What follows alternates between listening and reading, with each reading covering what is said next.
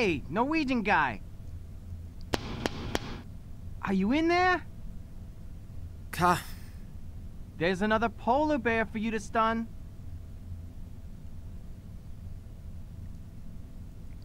No, to zaczynamy. Na dzień dobry, proszę bardzo, budzi nas ktoś, rzuca tam w okno nam, tak, głównemu bohaterowi.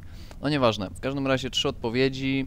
Tak na dobrą sprawę odpowiedzi będą się pojawiały, ale nie mają wpływu na zakończenie, ani jakiś sposób inny. Okay, have it your way. Guess I'll just shoot the damn thing myself. A ten dalej swoje, no. Okay, hold on. I'll just get my gear. I'm waiting right here.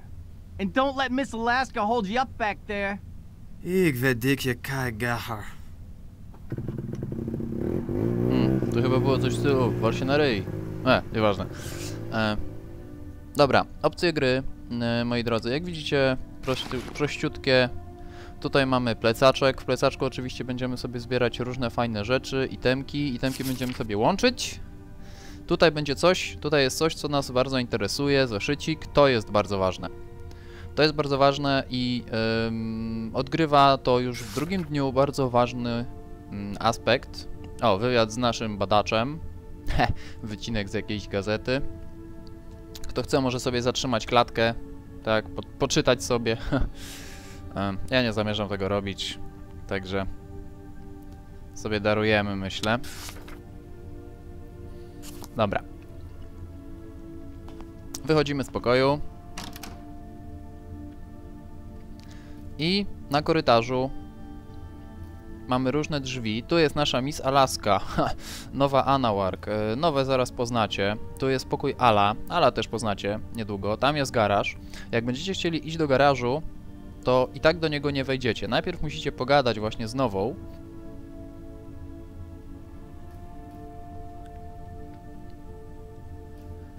Dobra, w każdym razie nie wejdziecie do garażu. Najpierw czeka was trochę spory dialog z nową, więc nie ma różnicy, czy pójdziecie do garażu, czy pójdziecie tam w prawo do pokoju. Tak czy siak się z nią spotkacie. Będzie dosyć długi dialog, ja się nie będę tutaj wtrącał. This is Polaris station. Come in, Al. Over. Calling Al. This is Polaris.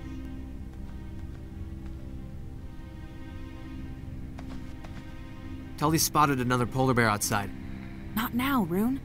Polaris, come in, Polaris. Go ahead, we hear you. I found oil deep down a crevasse near Testril 2. It's an open pit, Nova. I found seep oil. But that's wonderful. And there's more to the story. I also ran into something unexpected. But I'd better tell you in person. I'll be there soon. While you wait, you can contact Thule. We need to announce this right away. What was unexpected? Should I tell them something else? Just tell them we're going to make the shareholders happy and the liberals angry pretty soon. Okay, where are you now? A few miles northeast of Polaris. But speaking of tree huggers, is that Norwegian chap still bothering you? Oh no, he's not. Not at all. What? I tell you, I haven't seen such an obvious crush since my prom night, and that's been a while. He's in the room, Al. Shut it. He's there? Well, I think that was all. See you soon. Over and out. So he found oil. I don't know what that last part was about, though. For some reason, he seemed to think that you have a bit of a crush on me. I told him that you've been bumping into me during my coffee breaks. Crush? No, I mean, it would be cool if we still continued to have accidental run-ins. Come on, is that how they do it in Oslo? Whoops, I think I left the line open. And what a thoughtful mistake it was. This has been a comedy goldmine.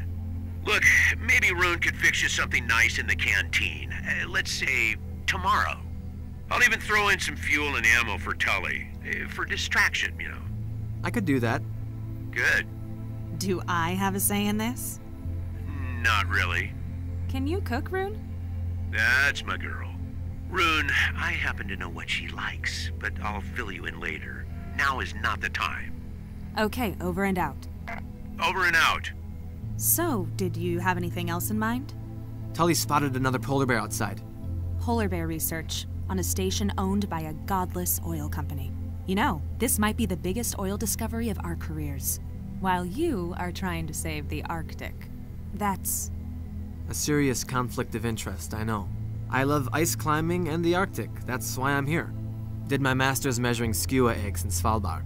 As for the company, me being here is just a cheap publicity trick. I'll play along and get my thesis done. But maybe I should get moving. That bear won't be around forever.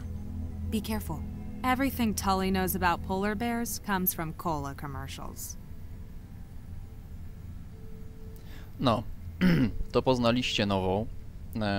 Nowa jest eskimuską. No i Ala przez radio. Tutaj tak w ogóle. Mamy kuchnię. No jeszcze tu zawitamy. W każdym razie Al wspomniał o tym, że trzeba będzie nowie zrobić jakąś niespodziankę kulinarną. On nam w tym pomoże, ale gotować będziemy dopiero w dniu następnym. Tymczasem musimy wyjść na zewnątrz stacji. Przechodzimy przez garaż. Ala zresztą też niedługo poznamy. Jeszcze w tym dniu. Osobiście. W każdym razie tutaj są kombinezony polarne. Musimy je założyć, żeby wyjść na zewnątrz.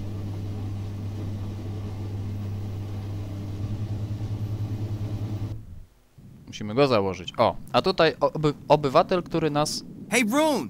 Over here! Obudził właśnie. To ten brzydal. Where is it? Back there, behind the station. I think it tried to stalk me, so I took off. Then it's probably a male, so let's be very careful. We need some real firepower. There's a 12-gauge TAX-12 inside with auto mode. Unloads the clip in about 2 seconds. I'm going to stun it. I know, but if you really want to be on the safe side, you'll let me take the shot. No. Już widać gościu najarany na broń. That Nie ma would tak łatwo. probably be the last thing I did alive. Ah, let's see how you handle it. No, już ja sobie na pewno lepiej poradzę. Wchodzimy na górę. Znaczy, tak na dobrą sprawę moglibyśmy to inaczej zrobić.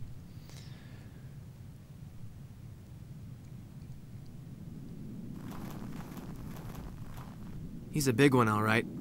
Somewhat over 200 kilos, I'd say. And guess what? He is a she. Does that matter? More than one would think.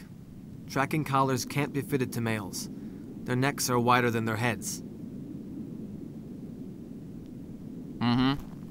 No cóż. Are you gonna shoot it or what?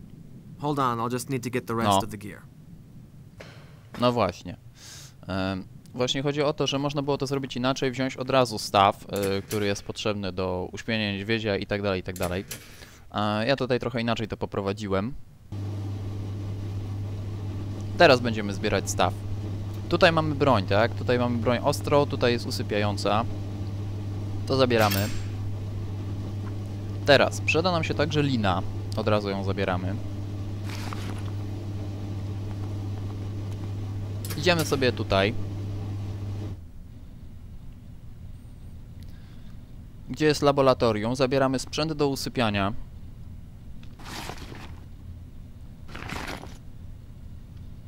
I teraz igły i odtrutka.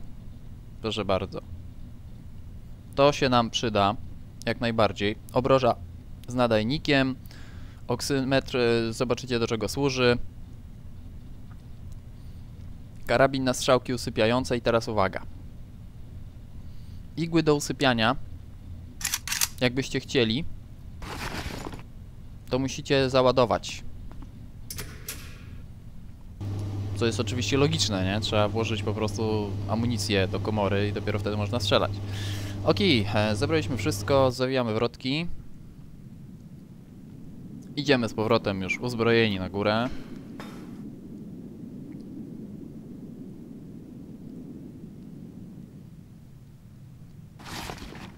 No i teraz karabin, niedźwiedź.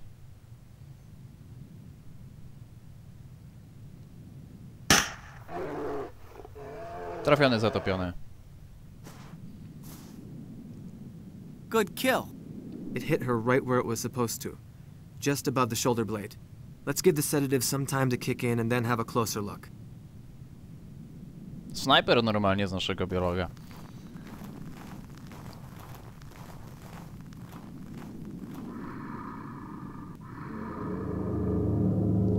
look at that maw. Misiek. It can easily crush a seal's skull, or drag a small beluga whale out of the sea. Hardcore. Mighty nasty smell. It shouldn't be that bad. Let's see what's wrong. No to zabawa z miśkiem. There's the reason for the Sprawdzamy smell. pysk. The right quadrant mandibular canine is chipped. The what? A fang. The tooth is infected and the infection is spreading. Look at the dark spots on the gums.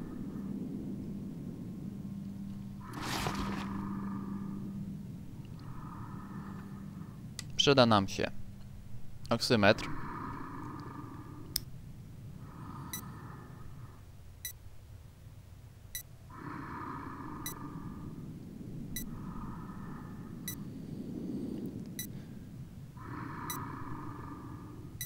Jest niedożywiona, to jest bardzo ważna wskazówka. Teraz zabieramy strzałkę. Careful! Relax. I know what I'm doing. No ja nie jestem taki pewien, czy ty wiesz, co ty robisz. Następnie zakładamy obroże. A nie.